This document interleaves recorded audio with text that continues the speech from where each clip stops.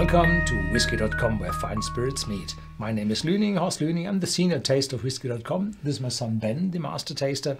And today we have the honor to taste one of the very, very rare whiskies from Scotland. It's a Rosebank, 30 years of age, vintage 1990, bottled 2020, 48.6% ABV, cask strength, and priced, well, 2,500. Yeah. Yeah, so that always leads the question, why should you open it? Should you open it, or is this a bottle? If you had it, would you open it? Would you try it, or would you just do it as collector or investment? Just write it down in the comments below. Yeah. So Rosebank, I'd been there first time in 1994, and it was just closed. So it's closed in 1993. It's in Falkirk, in the Iron Belt of Scotland, and directly at the Forth and Clyde Canal. And there it was one of the distilleries producing in the very heart of Scotland. And then it was closed. But it was a city distillery, right? On the outskirts of the city. Today it's quite in the city. The city has grown a lot. And and it was sold in 2019 to the independent bottler Ian Macleod. And I think they reopened it in 2020, or they started renovation in 2020. And 2022, I think now they are producing single malt whiskey. Yeah. So we had really difficulties to open that. Yeah, it's really difficult. It's it comes in a cardboard box, and now this one, it is a screw-on. So once you've loosened it, it's pretty easy to open it. But at the beginning, for us, it was really hard to open it.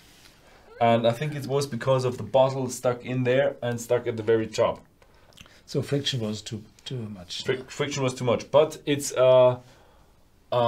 screw-on, and it's not a left thread, it's a normal thread. We had a discussion if it's a left thread. No, it's not a left thread. Yeah, that's why it was so hard. Incredible. I don't want Doesn't to fall over very easy.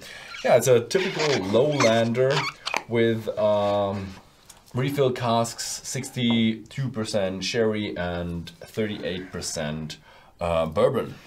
Release number 1, so they will have more on this heavy bottle. And here's a stripe. 2,800 euros gets you quite a bottle. Which 2,498. Yeah, okay. That's around, how much is that? About $2,700, $2,800, something like that. Depends on which course you get. Heavy metal stopper on the cork. Yeah, it's really a lot of metal in this packaging. Oh, I can smell it from here. Oh. And then there are roses here on the neck. Wonderful. Oh, a drop went over the label. So it might not be. It even has a metal plaque at the front. Yeah, incredible. I can already smell it from here. No close-ups today. I forgot my close-ups. Okay.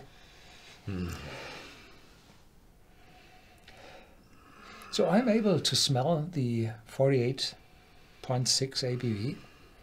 So there's a light alcoholic note on the top. Very smooth, very mild. Fruity.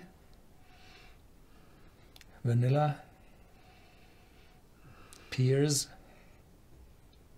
And then spiciness, of course, arises after 30 years of maturation in refill casks, like nutmeg.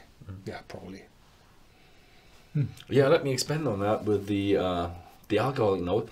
I think it really smells of a lot of fruit, fresh apples, and also, I think, fermented apples.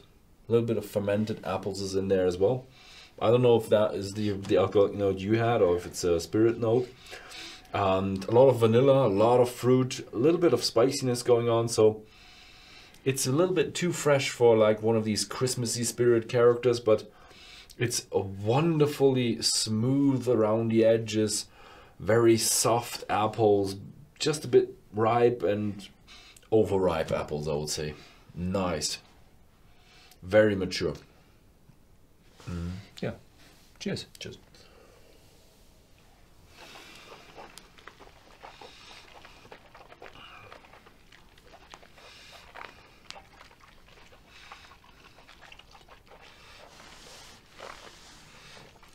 There's a juicy, oily, sweet syrup note in it. Then the oak is coming really hefty and mouth-watering, light orange juice, a little mint in the back, a little cooling, probably the higher ABV. And it said it has more than 60% ex-sherry casks and roughly 40% ex-bourbon casks. And this mixture shows the oak from the sherry casks. Yes, definitely. The oak is nice. The oak is just not bitter, not at all. Not bitter at all, but it's strong. It's, I would say, the main note in there is oak, but it's a very, very pleasant oak, and it feels like something like a, I don't know, you would sit in a cellar with some oak table or oak casks around you, and you do have other flavors in there as well, like it has a bit of a fruitiness, it has a bit of a spiciness going on, but the oak is very present and very, very interesting. I feel the oiliness. You have the legs on the wall of the glass, the oiliness, lightly sweetness, juiciness, syrup. Wonderful drum, really.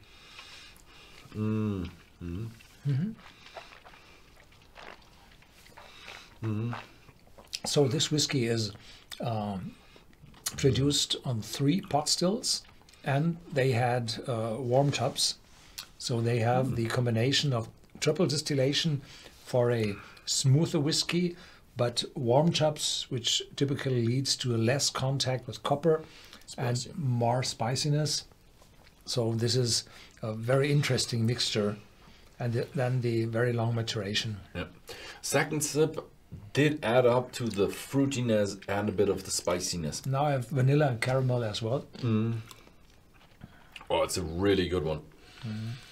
No, it's a shame that they've closed Rosebank and they are starting all over, because that would be nice to have a like 25, 18-year-old, 15-year-old, 16-year-old, something like that around there. That would be really interesting. Yeah. So really a nice one. And when they're writing release number 1 on that, probably there will be a release number 2. And if they're not selling that well, prices will go down. If they're selling well, next one will cost 3,000. Yeah. So. Yeah. So very rare. If you can get your hands on one of them, you are very lucky, because they are not available very, very easily. So to get one, you have to have a great look around and a deep pocket. Did they write number of bottles on it? No. Nope. But don't think they have that many casks around there. They do not write a cask number on it, so probably might be more than 1 cask. I would say, yeah, a few more. So, yeah. That was our take with the Rosebank 30 years old, 1990. Thank you very much for watching, and see you next time.